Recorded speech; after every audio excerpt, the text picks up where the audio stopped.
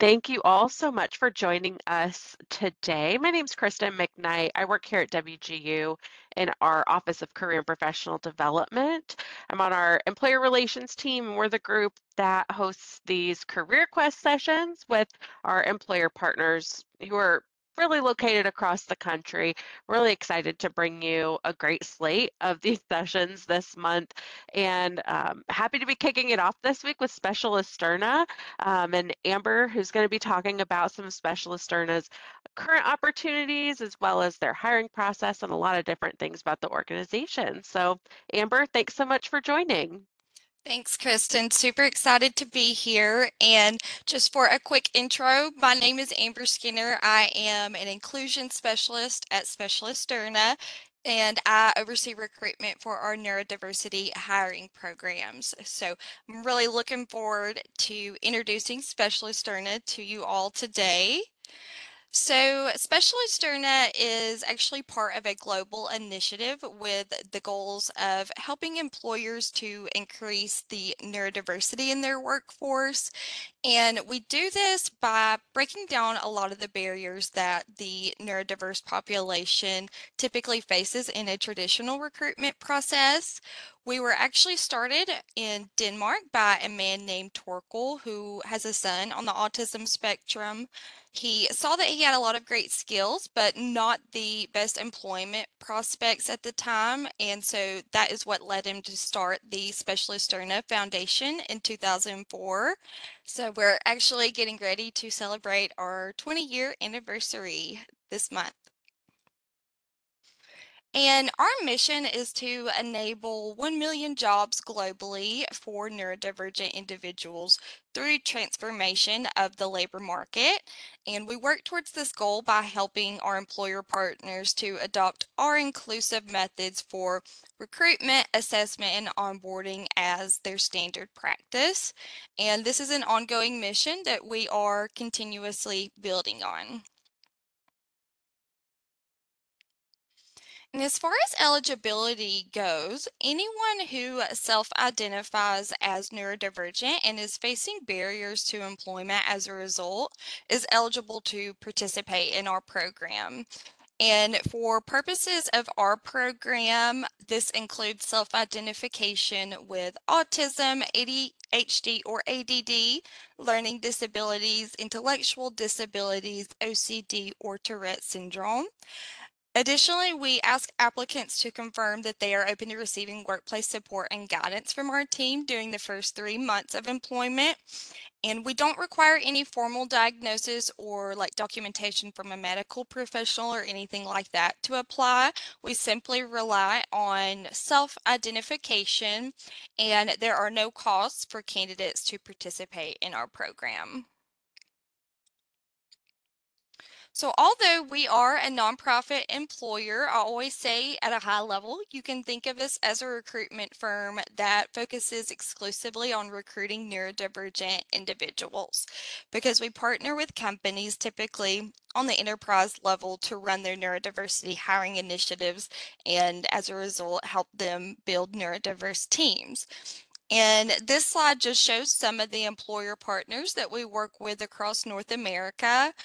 In the US specifically, some of the employer partners that we typically work with on a recurring basis include companies like Deloitte, BNY Mellon, and Goldman Sachs, I would say, are the top three, but we also have various other employer partnerships throughout the US.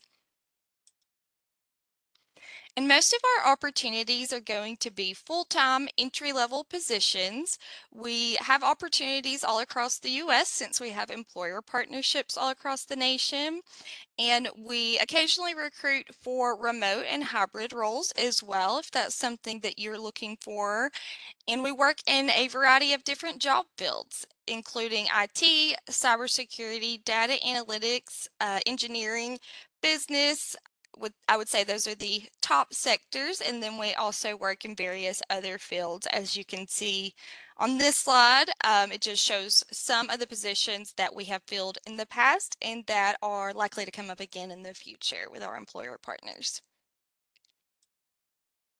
And the roles that we feel are the same roles any neurotypical person would be in. Our program just provides a different route for neurodivergent individuals to get into those jobs. So overall, we're just here to bridge the gap between neurodivergent candidates and employers. And I'll explain our approach in more detail on the next slide.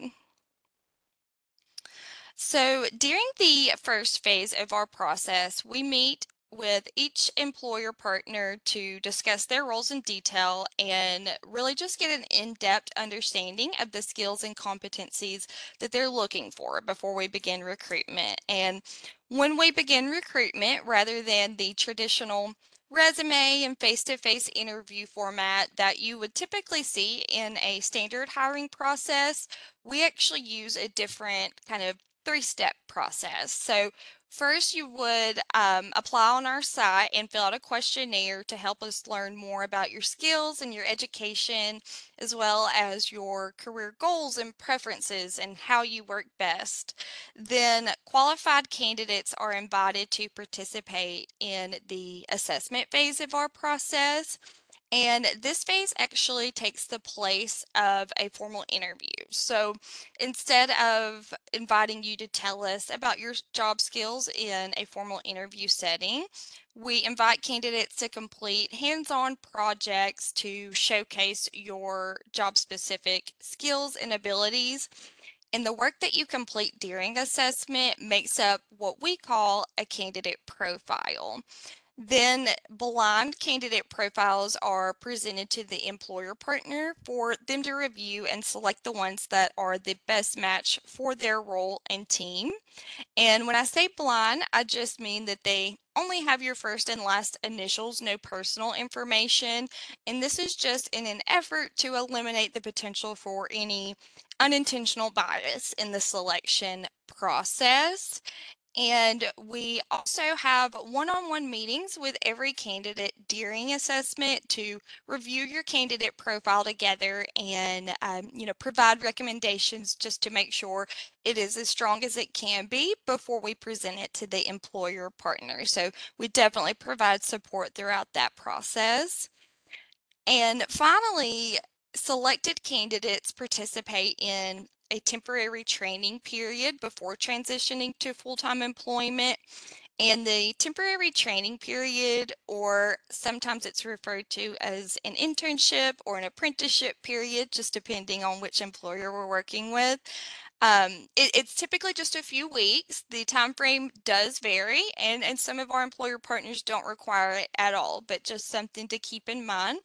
And during this temporary period, we make sure that your transition into the job is very smooth and help you get settled into your new role by providing our workplace support, which I will tell you about on the next slide.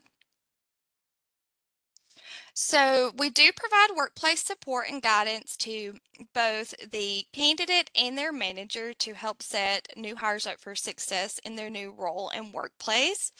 And our workplace support specialists meet individually with each new hire to develop a plan together with you based on, what your unique support needs are and what your goals are for your new workplace setting.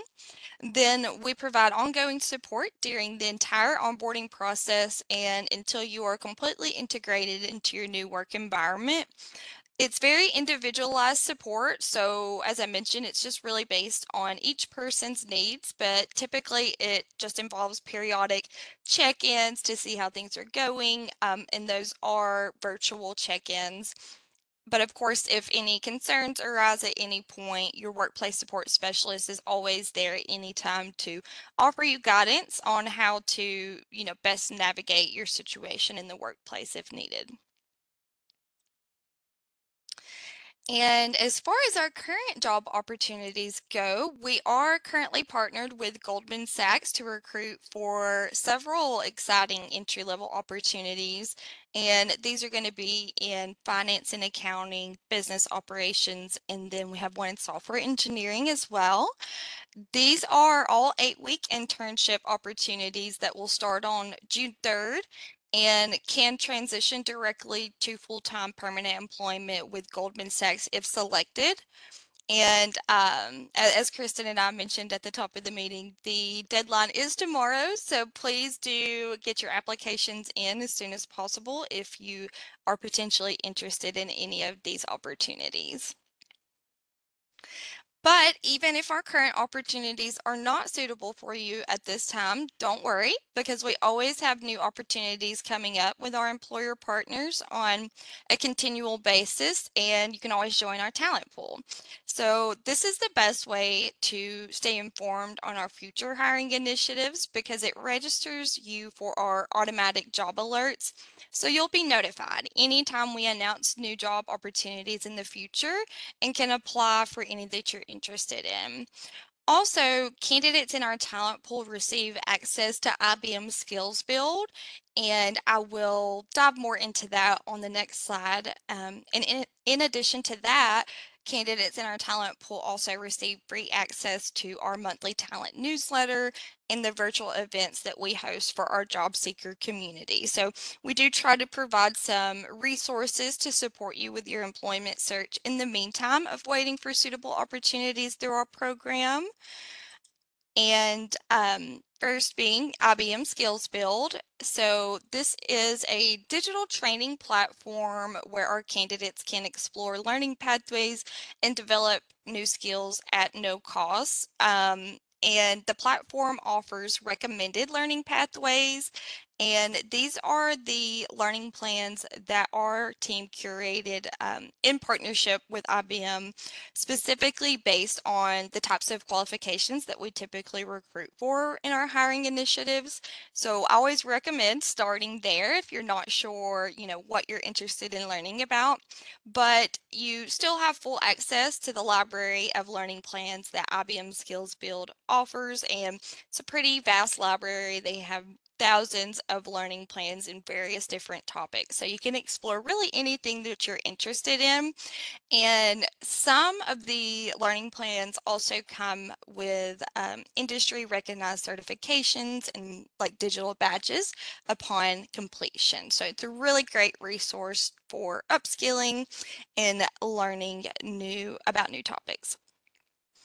And that is all I have for you today. So if you'd like to stay connected with us on social media, you can find us on LinkedIn and Facebook. This is where we post a lot of information about our hiring programs as well as other related news and upcoming events. And if you have any questions or anything after the session today, you can always feel free to reach out to me via email. But thank you all again so much for your time. And of course, happy to take any questions now as well. Yes, I see somebody has their hand up, so let me go ahead and Anthony, you can come off mute if you'd like. Hi, can you hear me? Yes. Yes. All right, yeah, I was just wondering, are the 8-week internships, are those paid internships by chance? Yes, they Okay, are. Yeah, great question. Thank you for asking, Anthony. They are paid internships. It's typically like an hourly rate, and then if selected for full-time employment, then of course you would be offered a full-time salary at that point. all right, thank you. Yeah, no problem. Thank you for your question. And another question that had come up in the chat was if the current roles are on location or remote. And so I put in the chat, they're on location or hybrid. There was one that was listed as hybrid, correct? Yes, thank you, Kristen. That is correct. And just to clarify, the ones that are on location are going to be the ones in Salt Lake City, and then the one that is hybrid is going to be in New York, and it, I believe, requires 3 days per week and then 2 days virtual, or 3 days per week in office and 2 days virtual, if I'm not mistaken. Anthony, did you have another question? Let me, un I'm just going to give everybody permission to unmute themselves. Give me one second. Okay, no problem. Okay, you should be able to unmute yourself, everybody now. I'm sorry, anyways, can you hear me? Yes. Okay, awesome, all right. I was just wondering, shoot, I just had the question, never mind. It just blanked. Don't worry about No it. I just problem. Happens to forgot. me all the time. No problem. I completely understand. And I believe someone requested the link to the job board. I'm sure that this will probably, it might be included in Kristen's follow-up, but I am happy to go ahead and drop a link if that's helpful. Just one second. I threw the talent pool link um, Okay. in there for Perfect. you. Okay. Yeah, that is, thank you so much, Kristen. So yeah, that actually is a great place to go. That will lead you to our job opportunities page where you can view and apply for anything we currently have. And it also covers a lot of key information that job seekers are usually interested in knowing about. Yeah, thank you, Alex. Yeah, I'm actually neurodivergent myself, and I didn't even know Specialist Learning existed before I joined the internal team. So I'm really glad to have the opportunity to introduce Specialist Learning to you all today.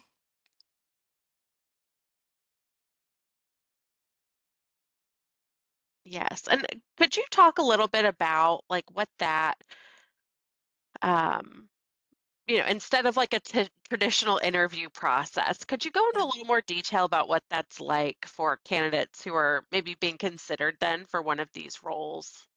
Yes, absolutely. I'd be happy to do that. So, in place of where you would typically see an interview in a traditional hiring process, we invite candidates to our assessment phase. And the first thing that we invite candidates to do is complete a candidate profile, which it's all virtual. It's done through Google Docs.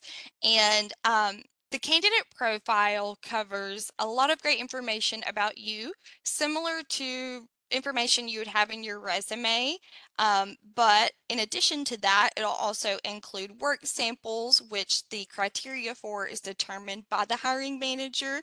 And then sometimes it'll just include competency-based questions that you can respond to in writing, similar to those you would be asked in a formal interview, because of course those are very helpful questions when determining if a candidate is a fit, as well as for you to determine if the role is a fit for you. But we just put them in writing to give you more time to process your responses. And so that's just a few examples of how you can showcase your skills and abilities rather than having to just sit in a formal interview and talk about them. And also, we do have one-on-one meetings with every candidate who's invited to assessment where we will walk through that candidate profile together and just really make sure that you're showcasing your skills and abilities the best that you can before we present it to the employer partner for them to review and make their selection decision. So that's what our assessment phase looks like, and the phase, again, that kind of takes the place of an interview. Thanks. A Yeah. question that came through in the chat is the home project that we need to build as part of the application process due at tomorrow's deadline? No, thank you for asking that. So, the way it works is the assessment phase is essentially the second step after the application phase. So, um, during the application phase, we'll screen candidates' responses in your application. We ask candidates to self-report what your skill level is relevant to that job, and we just screen candidates based on the requirements that our employer partner requires to be successful in their role. And then candidates who best meet those requirements will be invited to move forward to the assessment, and that is when we would send you your candidate profile, or the at-home project, and we also provide you with usually 48 hours to complete that. We'll provide you with a deadline. So yeah, definitely not due at tomorrow's deadline. Yeah, of course. Thank you for your question, Thomas. I have a question. Yes. So on the current openings, Mhm. what's here on the first page, like that's what's available? That's all that's available? Yes, on our job opportunities page, that's what we currently have available. You'll see some opportunities with Specialisterne Canada as well as Specialisterne USA. And you should see the locations clearly marked so that you can differentiate. But we work pretty closely with Specialisterne Canada under the umbrella of Specialisterne North America. So just wanted to provide some context on that. And also, please do keep in mind that that job opportunities page is continuously being updated with new opportunities as we announce new roles with our employer partners. So I definitely recommend keeping an eye on it or joining our talent pool, because if you join our talent pool, then you'll be automatically notified by email, so that you don't have to remember to continuously check our opportunities page, if that helps. And in order to join the talent pool, do we have to apply for the where it says talent pool, the Specialisterne talent pool? Like Yes. that's okay, the general application. Yes, exactly. It's listed just like, any other job opportunity, and it does have an application. It's just more general information to learn more about you rather than job specific skills. So you can apply to our talent pool, and also if anyone applies to one of our job opportunities that we have listed, keep in mind you don't have to join the talent pool in addition to that, because even if you submit a job specific application first, we'll send you a follow-up questionnaire that is the talent pool application, and then we'll manually add you to our talent pool after you complete that so you can get connected with all of our resources. Thank you. Yeah, of course. And yep, that Kristen actually just dropped the link directly to the talent pool posting. Thank you, Kristen. So that'll take you right there. Yes, and I know we get emails a lot from Specialisterne about those opportunities, and I try whenever I see them to share them out with everybody. But so about how often a year would you say though, Amber, you're posting, getting these like initiatives with these larger companies? You have Yeah. like these new hiring groups. Yeah, so it really does vary based on a couple different factors. So first and foremost, we are susceptible to the market just as our employer partners are. So I just want to preface this by saying sometimes if our employer partners are not hiring and if they don't need roles they need to fill, you may notice it's a bit quiet on our side for a little while, but stay tuned, because when things are going well, like it has been in 2024 so far, we usually announce new roles every month or so, sometimes more frequently, sometimes less frequently. But thankfully, we have had our employer partners have reached out a lot in 2024. So, for example, as soon as we wrap up this cohort with Goldman Sachs, we are going to be announcing some other opportunities with Procter and Gamble, and those will be IT internship positions, and those probably will be posted within the next week or so. So sometimes it's back to back as well. It just really varies. So definitely joining that talent pool, making sure you're Yes, getting your handshake emails, all of that, super important to stay in absolutely. touch. Yes, absolutely. That is always like the first step I recommend to candidates is go ahead and join the talent pool so you can know what's coming down the pipeline. Yeah.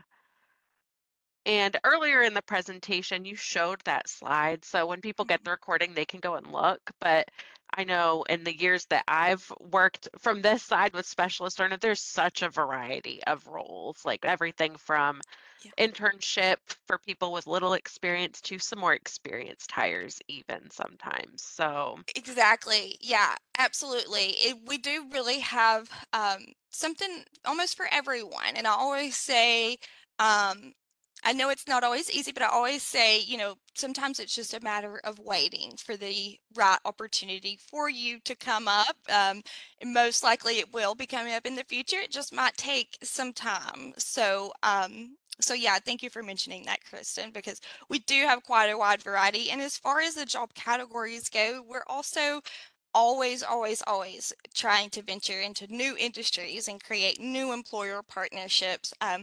For example, we had a pilot project with Johnson & Johnson in 2023 to recruit for manufacturing roles, which was super exciting because that was new for us. So you never know how things might change in the future. Absolutely. Seeing if I missed any questions.